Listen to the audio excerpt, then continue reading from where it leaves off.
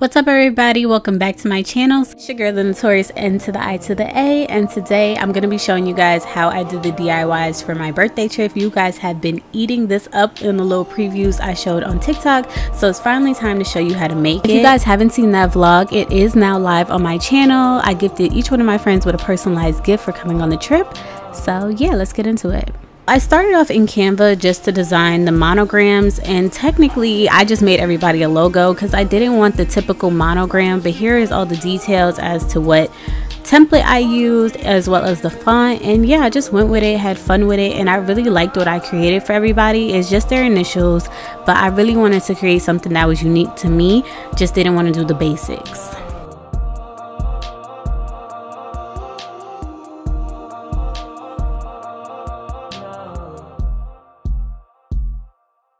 Downloaded those and insert them into Cricut Design Space, and I'm going to start off with the custom beach bags that I made that everything went in. As far as sizing, that's completely optional. I just went with what I thought looked best, so each one is about 3 inches. For the bags, I used stencil vinyl, so you will see me select that here.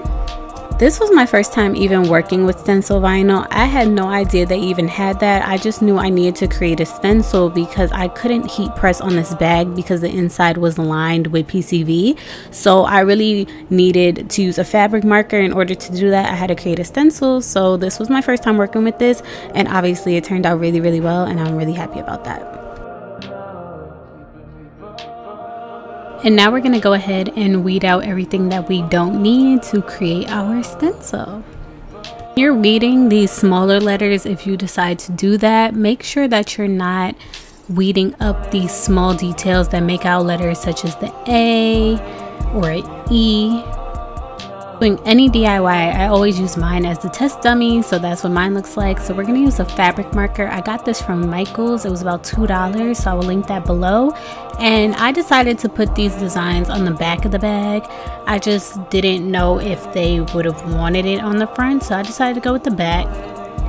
So you're going to see me measuring everything out, making sure it's straight, and place that transfer tape so we can get the backing off of the stencil. This was a little challenging, but it's super easy once you get the hang of it. So you're going to peel the backing off of the stencil vinyl and then you're going to peel off that transfer tape. And this is the hard part because you want to make sure you're not losing any of those little details. So definitely be very careful with this part. You're just going to start coloring it in. So this part reminded me of literally coloring. I did the outline first, and what I found helpful was to point the pen straight up and dot down and then fill in the middle. So I did the outer sides first using my weeding tool to hold down the stencil so it didn't bleed. But it looks like when it's all done, so I'm just going to go ahead and peel this off and reveal our design, and then clean up the edges using the other side of the pen.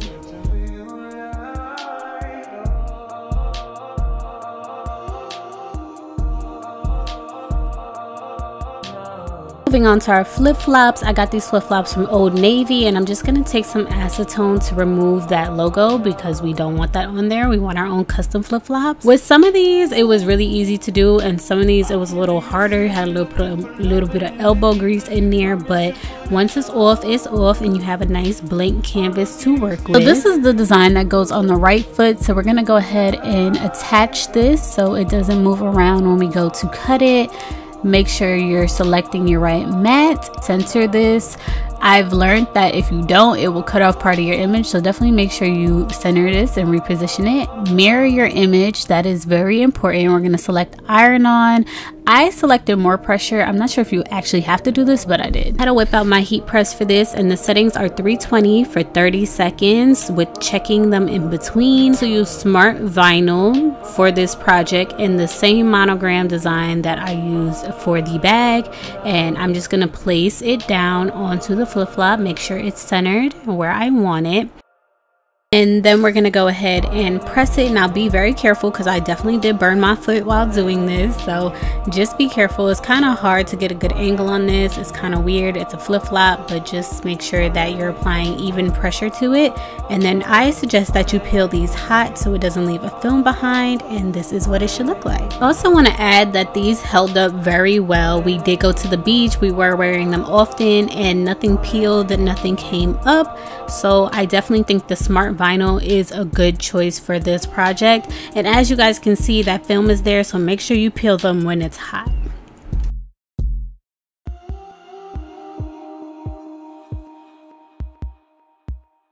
Last thing that I made them was custom beach towels, and I also used the Smart Vinyl for this as well. And like I said, I'm using the same exact logo monogram that I made them. I'm just resizing them for each project. So obviously for the flip flop it's smaller, for the bag it's about medium size, and the towel it's a lot larger. Very important also that when you're working with the Smart Vinyl, you mirror your design so that it comes out on the right side. After you get your design cut out, you just want to fold the towel in half and press it so that you can create a crease so you know where the middle of the towel is. And you're going to press that for about 10 seconds. Heat settings for this is 315 degrees Fahrenheit. And I also got the towels from Target in case I did not mention that. So put your design right in the middle of that crease, but first you're going to place your heat resistant mat underneath so you don't burn anything. And then you're going to preheat your fabric for 5 seconds prior, and then go ahead and press it for 30 seconds. Wondering why this comb is here? I just wanted to make sure that all the fabric is going in the same direction because I was kind of nervous about pressing the towel. But then you're going to flip it over and press it on the other side for about 15 seconds.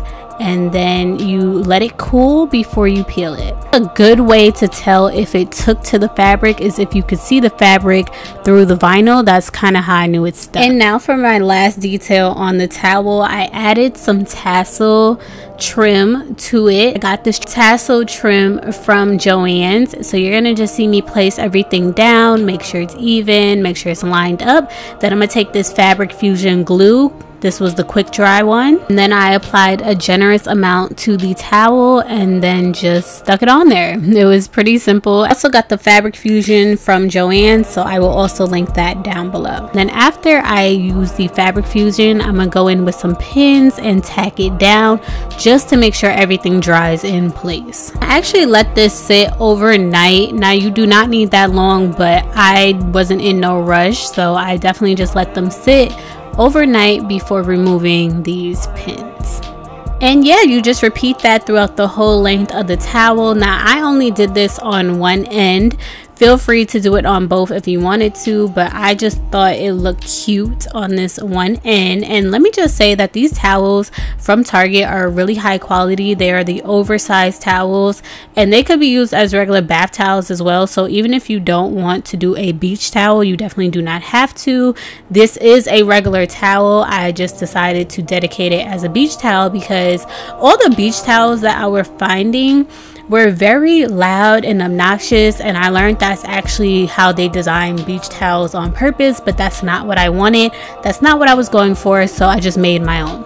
And same thing with these, nothing lifted, nothing moved, nothing came off. This should last up to 50 washes, if not more. And this was the final result. I absolutely love how these came out. This was the project that I was the most worried about, so I am so happy that it came out exactly how I envisioned and that everybody loved them. So I'm going to include their reaction now so you guys can see how my whole presentation and delivery was for these projects. But everything's sturdy, nothing's moving, and I absolutely love this. You have a towel, some flippity flops, sorry, no Yeezys. Okay, so your towel could be a beach towel, a shower towel, anything you need it to be. Okay, we have beach bags, so you know, if you ever needed something to put your stuff in, you got it, and your shoes, so you ain't gotta walk on these floors, even though they clean to what we can see. You know, you can wear them in the shower, do what you gotta do, but everything is customized. I never worked with my heat press, so it's my first time using that. Okay, so I hope y'all like it. Thank you again for coming out to celebrate my birthday. No problem. And this is what it looks like in action. So I hope you guys enjoyed this video. Please be sure to like and subscribe for more videos like this, and comment down below if you plan on making these. If you have not seen my birthday vlog, it will be linked down below in the description. I also am selling these in my Etsy shop. Click the link down below for that. And yeah, I always have to do a DIY for my birthday. I don't know what it is about me and that, so definitely look out for more DIYs on this channel. And I thank you guys always for watching, and I'll see you in my next one.